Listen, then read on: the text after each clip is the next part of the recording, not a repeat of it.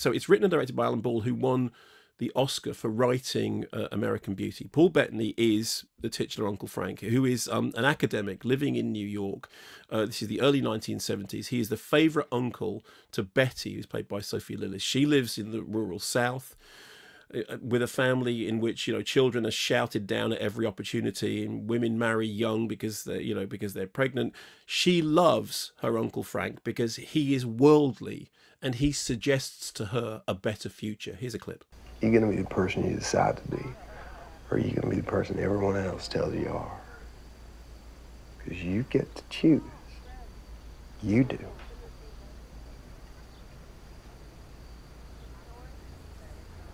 I wish I wasn't named Betty. It's a lady name and I'm only 14. So change it. You can't just change my name. Do anything you want. What about Liz? Ugh. No? Liza? Betsy?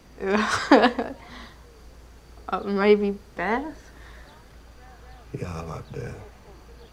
And there are so many things Beth can accomplish besides being a majorette. And so what happens is he says to her, look, you've got to, you know, reach for your dreams, and she does, and he encourages her to apply for NYU, and she gets in, and that's where he teaches.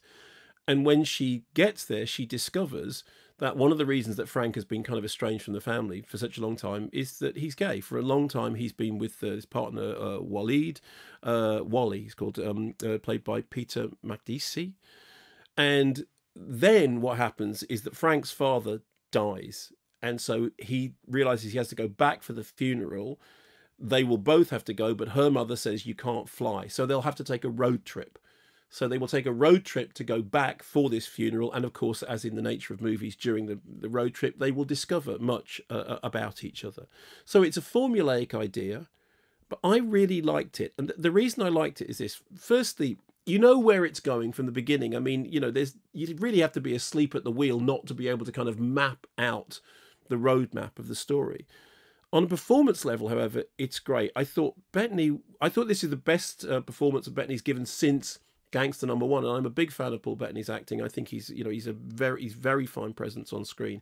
Bettany, Lillis, and Macdisi are all completely believable. Secondly, it's really funny. I mean, I laughed so much more than I expected to. There's lots of laugh out loud moments. And thirdly, despite the kind of the cliche of the narrative arc, it gets lots of details right. I mean, yes, there is a melodrama to the way in which it moves into the third act, which, you know, obviously kind of falls over into hyperbole, but you really do get the sense that Frank and Wally have been together for years. They've been through their struggles.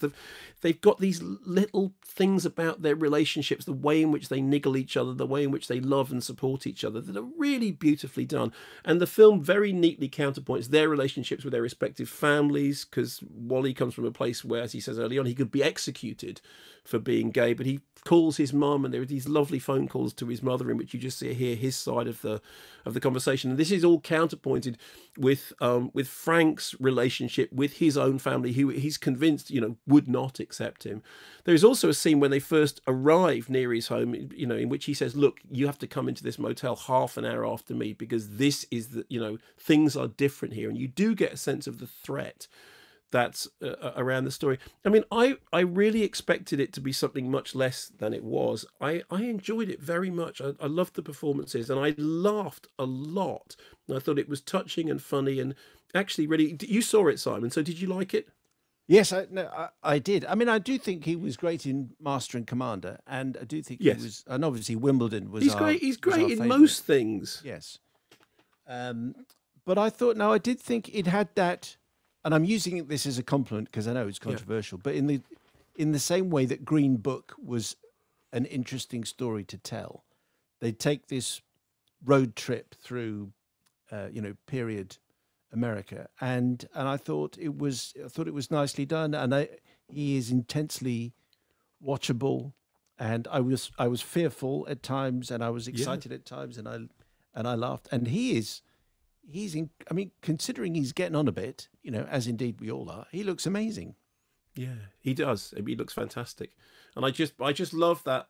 I love the arc of the film, going to sort of rural South Carolina from New York, and as they drive, they discover stuff about each other. And I also think the character of Wally was really beautifully drawn. I mean, as I said, you could tell. I believed in their relationship. I absolutely believed in their relationship. Yes, I would not have called the movie Uncle Frank. I don't think that's a helpful title in any way. I would have put that last in a list of 100 titles, prospective titles. I think it's a catastrophic title for it. But anyway, it's well worth hunting out.